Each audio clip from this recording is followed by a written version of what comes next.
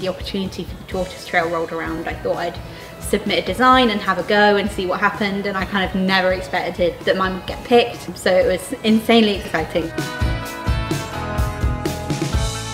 I think it's a fantastic project. You know, it's for endangered reptiles and amphibians that need a new home, and yeah, it was just a chance to be fun and creative.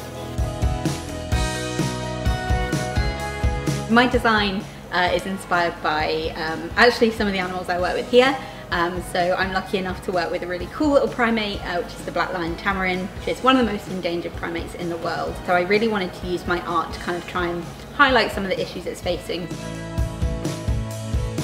So it's inspired by childhood memories. It's really bright, bold, colourful, and I hope it'll make you smile. Mine's a lot of curving lines, which are so satisfying to paint. And I found that I could really get lost in just painting and doing the design. I'm really excited to see people's reception to it as well.